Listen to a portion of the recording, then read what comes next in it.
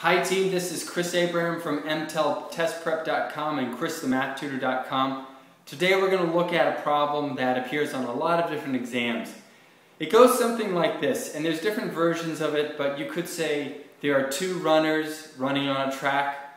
Runner 1 goes, a certain amount of time. Runner 2 takes a certain amount of time. It could be, buses. A bus traveling around a route takes a certain amount of time, and the second bus takes another amount of time. It could be race cars, there's a race car driving, and so there are different versions of this problem, but we're going to stick with the one involving runners. So here's the problem. There are two runners running around a track. Here's our track. Runner 1, this person's name, this is Sam. Sam can run around this track because he's really fast. He can do it in 30 seconds. It takes him 30 seconds to do the loop. And we'll put here Brendan. Brendan, takes his time. He likes to enjoy the run, and it takes him 50 seconds. So if Sam was to go around this, if they both started at the same time, here's Sam, here's Brendan. If they both start at the same time, when are they both going to be back at that starting point? Well, let's see. Sam is going to be back after 30 seconds, 60 seconds, 90 seconds, 120 seconds, 150 seconds, and so on. Every 30 seconds, he returns to that start. What about Brendan? Brendan, he comes around every 50 seconds, 100 seconds, and 150 seconds. They both return back to that starting point at 150 seconds. So after 150 seconds, they're both back at that start. 150 is the first time, is the first multiple of 30 and 50 that they both share. We think of this as a lowest common multiple problem. Usually when you have a lowest common multiple problem, you're just trying to find out what the multiples are of two numbers. So we could look at this problem again through the eyes of the lowest common multiple. The multiples of 30 are 30, 60, 90, 120, 150.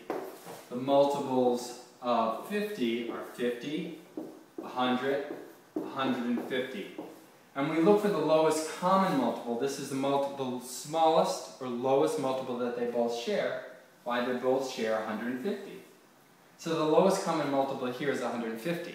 Now if we go back to the problem that we had, this was 30 seconds, this was 50 seconds, they both meet back up at 150 seconds. What that's saying is 150 seconds is equal to 60 plus 60 plus 30, or 2 minutes and 30 seconds. So if they both started this race, let's say at 6 a.m., the next time they would be back at that track, or back at that same spot, would be 6:02 and 30 seconds. Now you see this in different versions on different exams. Sometimes it's not that nice. Sometimes it gets a little trickier. So I just want to address if they were to give you something that's a little trickier. And that might go something like this.